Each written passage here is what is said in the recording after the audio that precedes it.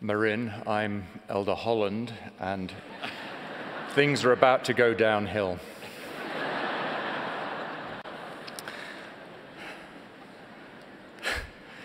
We are all intrigued by survival stories. We hear tales of intrepid explorers and ordinary people alike who managed to keep themselves alive against all odds and expectations. And we can't help but ask ourselves, could I have done that? I think immediately of British explorer Ernest Shackleton and the crew of his ship, HMS Endurance, shipwrecked in Antarctic ice and then stranded on a barren island for nearly 2 years. Shackleton's extraordinary leadership and indomitable resolve saved the lives of his men despite the harshest conditions. Then I think of the crew of Apollo 13 hurtling through space to land on the moon. But disaster struck when an oxygen tank exploded and the mission had to be aborted. Short of oxygen, the crew and mission control ingeniously improvised and brought all 3 astronauts safely back to Earth. I marvel at the astonishing survival of individuals and families victimized by war, imprisoned in camps, and those who become refugees, who heroically and courageously keep alive the flame of hope for fellow sufferers, who impart goodness in the face of brutality, and who somehow manage to help others endure just one more day. Could you or I survive in any one of these extreme circumstances?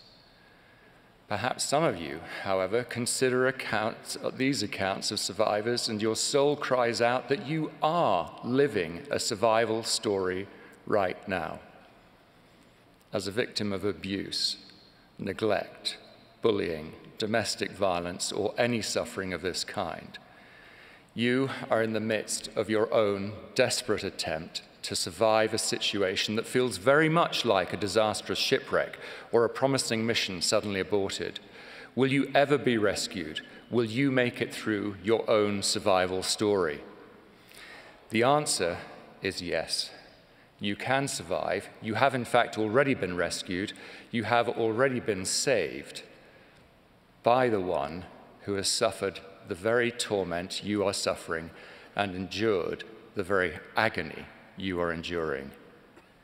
Jesus has overcome the abuses of this world to give you power to not only survive, but one day through him to overcome and even conquer, to completely rise above the pain, the misery, the anguish, and see them replaced by peace.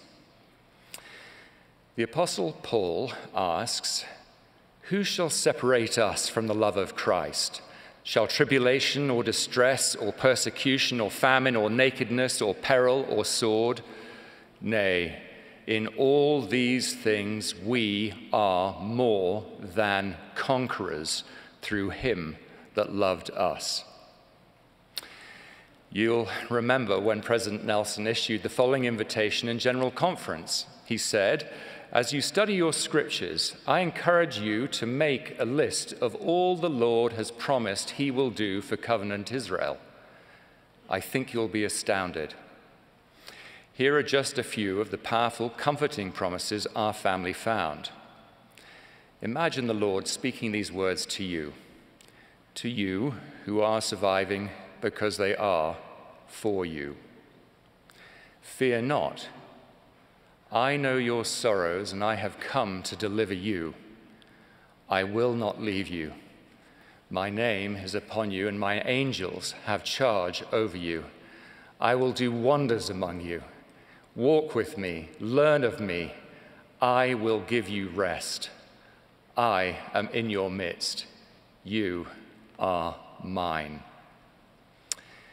With those assurances very much in mind, I want to speak directly to those who feel as though there is no way out of their survival story because the trauma inflicted by the cruel actions of others. If this is your survival story, we weep with you. We yearn for you to overcome the confusion, shame, and fear, and long for you through Jesus Christ to conquer. If you have experienced any kind of abuse, violence, or oppression, you may be left with the idea that these events were somehow your fault and that you deserve to carry the shame and guilt you feel. You may have had thoughts as, I could have prevented this. God doesn't love me anymore. Nobody will ever love me. I am damaged beyond repair. The Savior's atonement applies to others, but not to me. These erroneous thoughts and feelings may have been a barrier to seeking help from family, friends, leaders, or professionals, and so you have struggled alone. If you have sought help from those you trust, you may still be wrestling with ideas of shame and even self-loathing. The impact of these events can remain for many years. You hope that one day you'll feel better, but somehow that day has not yet come. The abuse was not, is not, and never will be your fault, no matter what the abuser or anyone else may have said to the contrary. When you have been the victim of cruelty, incest, or any other perversion, you are not the one who needs to repent. You are not responsible. You are not less worthy or less valuable or less loved as a human being or as a daughter or son of God because of what someone else has done to you. God does not now, nor has he ever seen you as someone to be despised. Whatever has happened to you, he is not ashamed of you or disappointed in you. He loves you in a way you have yet to discover, and you will discover it as you trust in his promises and as you learn to believe him when he says you are precious in his sight. You are not defined by these terrible things that have been done to you. You are, in glorious truth, defined by your eternally existing identity as a son or daughter of God, by your Creator's perfect, infinite love and invitation to whole and complete healing. Though it may seem impossible, feel impossible, healing can come through the miracle of the redemptive might of the atonement of Jesus Christ, who is risen with healing in his wings.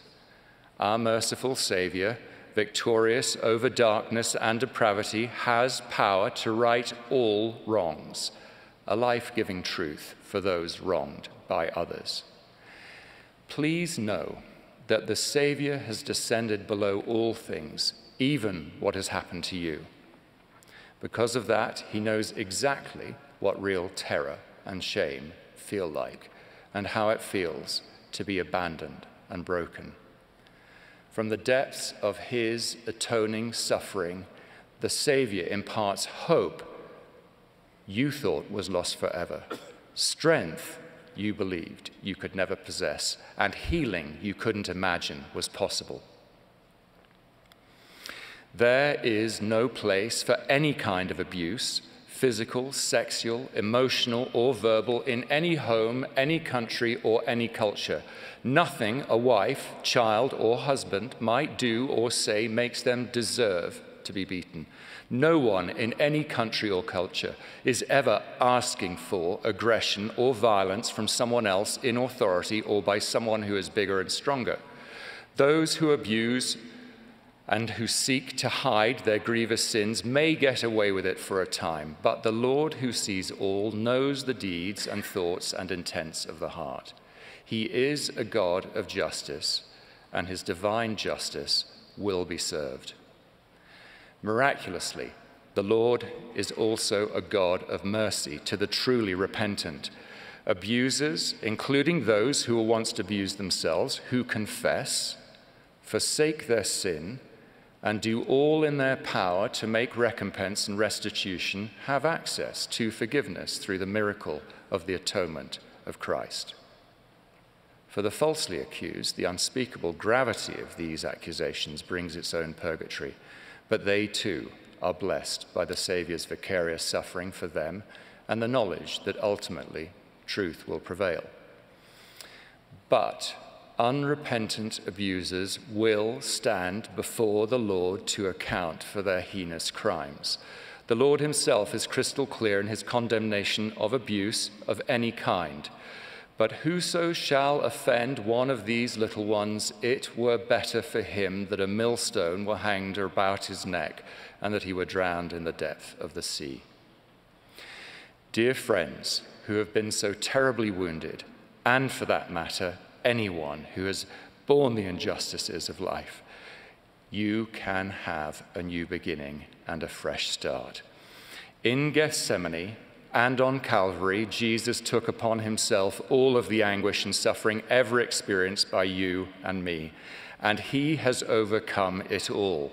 With arms outstretched, the Savior offers the gift of healing to you.